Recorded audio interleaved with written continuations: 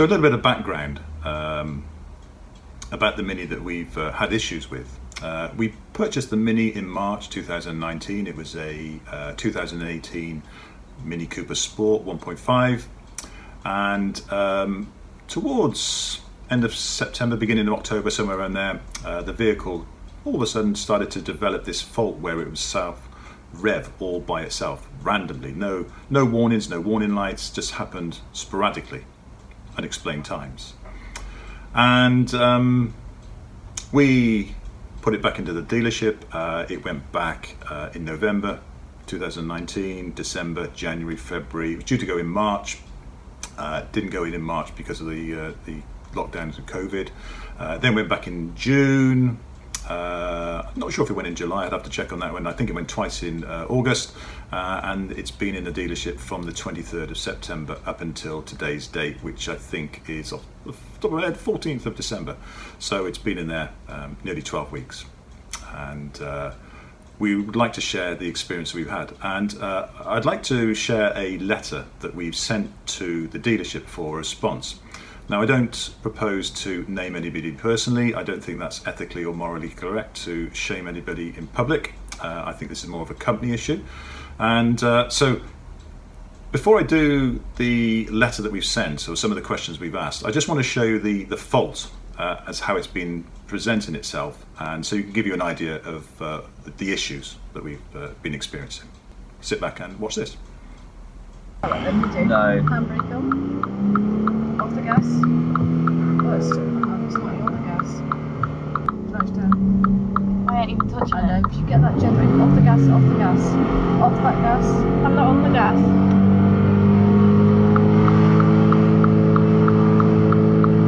gas. So there you go. You can see the issues and our concerns of why we sought a rejection of the vehicle, having it have these problems for such a long time, and having been into the dealership for so many issues where they just don't seem to be able to resolve it.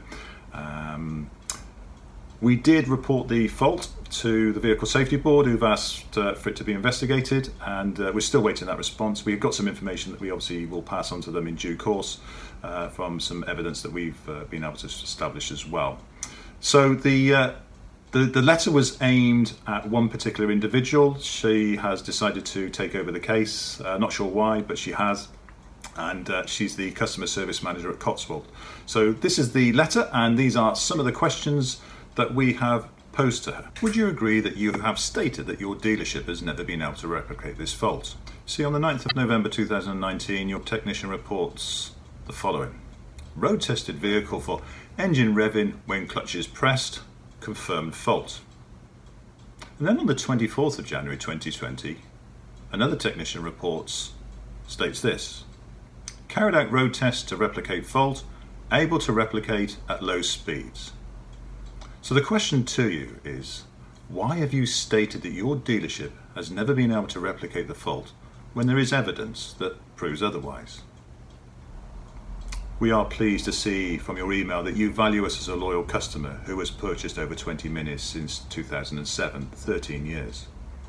And we worked out that during that time, we have taught approximately 3,500 pupils.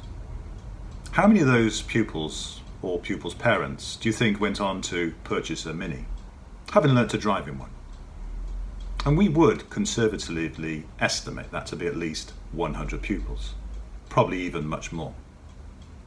How many of those pupils, also including ourselves, do you think would have used your dealership for the purchase of those vehicles, servicing, parts, warranty work and accident repairs?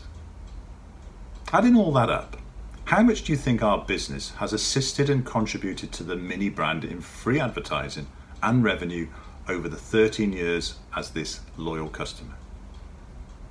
Do you think £1.5 million to be a realistic estimate? Because we do. So yes, we also consider ourselves to be this loyal customer. And after this experience and the manner in which it's been dealt with, do you honestly believe us to remain a loyal customer to both the Mini brand and your dealership? Do you think that this could have a negative impact on your business? And I draw your attention to an email that we sent to your customer service manager on the 25th of September 2020. And in that email, we asked him to pass on a letter to Mini UK. And we explained that we would be happy to talk to Mini, just to try and come up with a reasonable solution. And I never had an acknowledgement to that email or any reply or correspondence from either the service manager, you at Cotswold Mini, or anybody from Mini UK. And I will include that letter that I sent to your service manager. You stated on numerous times that you cannot consider the rejection of the Mini until a diagnosis is made. So I've got a question for you. Can you confirm if a diagnosis was made on a Mini that we rejected in 2019? The registration number W018XFL, last year, when it had an intermittent chirping noise coming from the gearbox area, even after you replaced numerous parts, including clutch components, a gearbox. You even dropped the front end of the engine to find out where that noise was coming from, but you couldn't find it where it was coming from or resolve it. And it's my understanding that a diagnosis was never made as to what was causing that chirping noise. But that rejection was accepted without question. And if that is correct, why have you not accepted the fault of this Mini? Is it because, and this is only a suggestion, it's not an accusation, is it because we involved the vehicle safety board that you're now worried that we've highlighted a potential problem? I don't know. Is it possible that you are trying to delay the process, hoping that we will drop the matter, anticipating that we will have no Mini to use for our business, 12 weeks and counting? On the 15th of February 2020, you charged us £150 for an oil change that you felt may be the cause of the over-revving. Why have you not supplied the job card for that date when this vehicle came to you for the over-revving fault? What evidence was there to suggest that you felt an oil change could be the cause of this vehicle randomly revving? Were there any fault codes? And why did you not update our vehicle's onboard computer with the service? And you wrote a letter to our solicitor which was dated the 7th of December 2020. And in that letter, you stated the following: please note the oil change you are referring to was in fact the first service due on the car. That's not correct, was it? Actually, the first service was carried out on the 29th of June 2019 at your dealership with a mileage of 12,555. So can I ask an important question for you? Why did you tell an untruth? Why did you try and mislead our solicitor? Your service manager has verbally stated that our Mini was the only Mini in the country to have had this fault of over-revving. And the question I'd like to ask at this point is, why is that statement made when there is evidence out there that other Mini owners have also experienced this particular fault of the vehicle just randomly, unexplainably revving, all by itself without the foot being on the accelerator? And we have been able to secure good evidence from other Mini owners to that effect. And they have reported to us this random revving fault that they've reported to BMW Mini prior to our Mini developing the fault that you had in November 2019. And the question I have, can you either confirm or even deny that there is a known fault for this particular fault, and maybe there is a suggested fix? Is there a fix under the BMW Mini technical campaign? On the 2nd of October 2020, we sent you an email confirming you could start test driving the Mini under specific circumstances at your request. And I quote from our email: if you are to road test, it should be carried out locally in the city centre in stop-start conditions, low-speed driving, with plenty of clutch control as used by any driving school vehicle on a daily basis. And you have my permission for your service manager to do this. Now that email, in my view, clearly stated that you have our permission. And my question is this to you. Why did you ignore that email and not start test driving from that particular point on the 2nd of October? Why did you wait until the 5th of October, 3 days later, when you actually wrote to our solicitor stating that authorization to start the test driving need to come from our solicitor? Is that accurate? Is that true? On the 6th of October 2020, after receiving an email from our solicitor, you replied and stated the following in relation to when the fault presents itself. To date, this pattern has not been confirmed. We've previously advised that there was no pattern and this information was very useful. Now, we don't necessarily agree with that.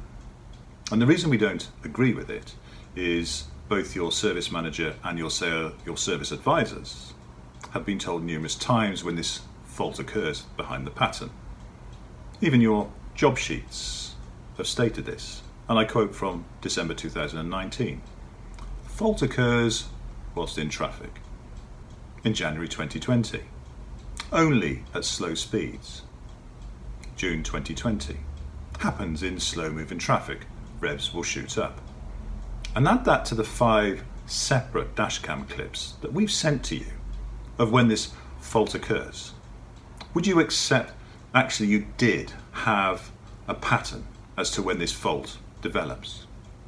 You have openly confirmed in writing that you supply all the information and data relating to our vehicle, but you haven't provided the job sheets or all of the data, the dates in February and August. So why did you hold this information back? And I definitely don't make the accusation, I just ask the question now. I just ask the question, do you think that some people could and might interpret your non-disclosure of some important information as either being deceitful or devious? Maybe they think you would be trying to hide something. And I just simply ask the question, is this the case? On the 29th of September 2020, you acknowledged and stated the following. I'm so sorry that you're in a position where you can't earn, and are also now facing costs due to cancelled driving tests and students taking up tuition elsewhere. Both Cotswold Mini and Mini UK are desperately keen to understand the fault on your Mini and its cause as quickly as possible, so that we are in the best position to help you. So, given your understanding of how this was impacting on our business, why is it that nearly 11 weeks have now passed since that email, and yet you still claim that no diagnosis has been made and you still require more time? Do you think nearly 11 weeks and still claiming you require more time is acceptable from both yourself and Mini UK? On the 5th of October 2020, you stated the following. The question of rejection is a matter directly between Mini Financial Services and ourselves, of which we at Cotswold Hereford cannot influence. And I ask the question to you. Do you think that's a truthful, an honest and not misleading statement? See, we spoke to Mini Financial Services, who actually stated to us that if your service manager could confirm the fault was there, they would accept the rejection of the vehicle, given his position and qualifications as a master technician. And that information was relayed immediately to your service manager after that phone call to the Mini Financial Services.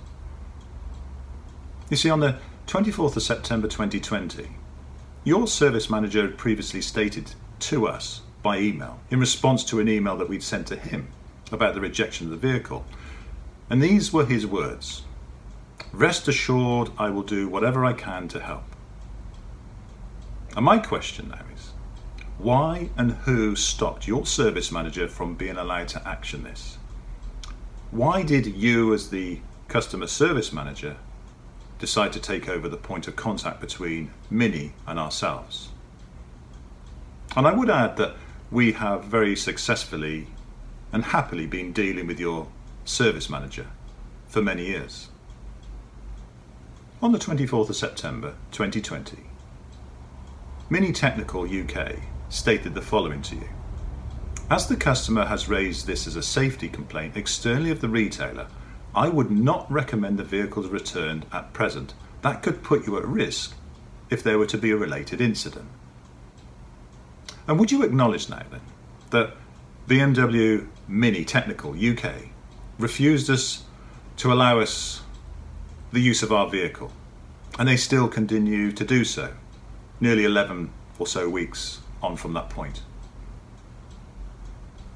And then if we rewind the clock back to the 8th of June, some 3 and a bit months earlier, BMW Mini Technical UK stated the following to you.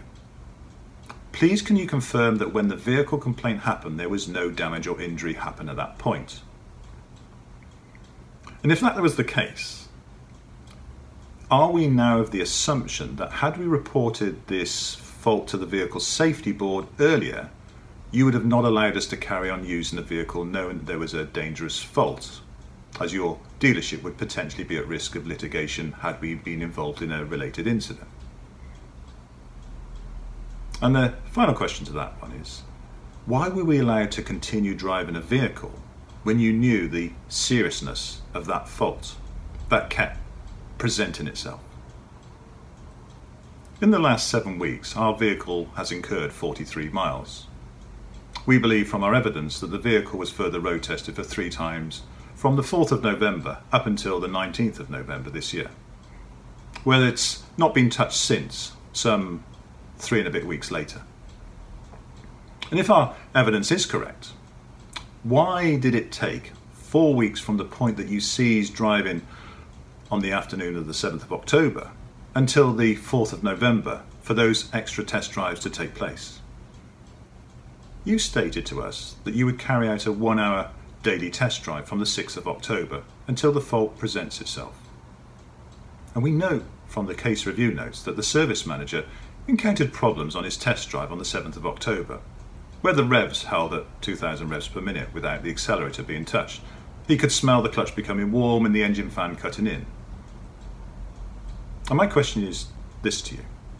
Is that the reason why test driving of the vehicle ceased at that point and it didn't commence itself until 4 weeks later? And do you think that 4 weeks for Mini Technical is an acceptable time to analyse that data? We have evidence that our vehicle has not been touched for the last 4 weeks. What is the delay? Do you think that the average person on the street would see this as being acceptable? On the 25th of September 2020, we sent an email to your service manager. And in that email, we explained that my Mini is an identical Mini in its engine and specification, also experienced the same random revving fault on the 2nd of September 2020 during a driving lesson. And it was also explained that we had dashcam footage of that event. You have stated numerous times that you are keen to understand the cause of the fault. And if Mini UK and yourselves are genuinely interested in trying to understand the cause of the fault, why didn't you ask to inspect my Mini, just to see if it had any identical fault codes stored which could have helped you with that diagnosis?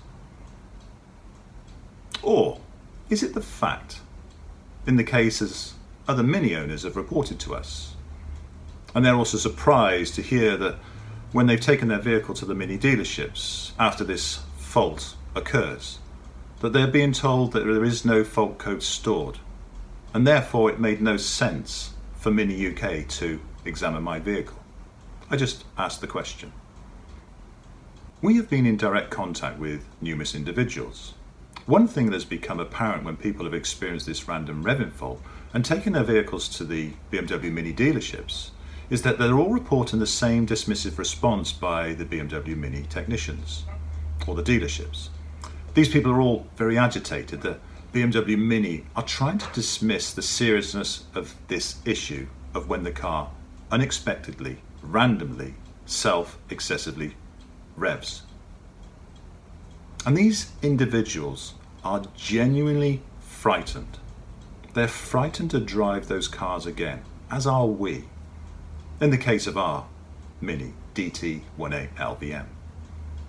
And I just want to provide you with a few sentences from one particular statement that we have attained, dated the 7th of October 2020. Noticing a slight increase in revs as a result, I slowed the car to correct. Whilst doing so, the car then roared into action with a large revving sound like Formula 1 car. The next thing I realised, I had collided with a stone wall which collapsed on impact. I had minor cuts to the face due to the glass and slight burns to the face due to the deployment of the airbags. I had cuts and bruise into my left shin and had severe pain in my coccyx area. Now this was from a vicar who has 13 years of driving experience. And in my experience, vicars are not known for telling untruths. And the vehicle in question was a 2019 Mini Countryman, a 1.5 petrol, purchased from new. The same engine in the Mini that we're also experiencing a problem with. And then looking at the photographs, are you of the same opinion as ourselves, that we are lucky that we're not looking at a coroner's inquest into the vicar's fatality? We honestly believe that we've never asked for anything that's unreasonable. From the very start, all we asked for was a replacement vehicle of the same age, mileage, specification and condition. A vehicle that was like for like, safe, reliable. A vehicle that was not going to put our pupils, the motorists, ourselves at risk. We also requested a dual-controlled vehicle for our use whilst you investigated the fault. We requested the return of the £150 for the oil change that was never recorded on the vehicle's history that we felt was unnecessary. And you've declined everything. And this meant that we could not work without a car. We believe that you've caused us to suffer financially as a result of your shortfallings of bringing this matter to a reasonable and timely conclusion. To date, we estimate that figure to be in excess of £5,000. You've caused damage to our reputation. You've caused us unnecessary stress, sleepless nights, tears. It's had a huge impact on my wife's health. And 12 weeks have now elapsed. And yet again, you still request more time. So I repeat my question to you. Do you think that is acceptable? Do you think that we have been unreasonable or impatient? And my final question to you is this, just to wrap things up nicely. Are you still of the opinion that this is not a manufacturing defect? Are you now prepared to state that this is something that we have done or are doing that's causing a vehicle to just dangerously, randomly and excessively self-rev? Do you think we're making this up? Do you think that all the other Mini owners are making it up or doing something that could cause this problem? To date, we haven't had a response back from Cotswold. We have asked if they would like to respond with a statement or an answer to some of our questions. And obviously if that happens, we will provide that information at the very end of the video to let you know what their thoughts are on this as well.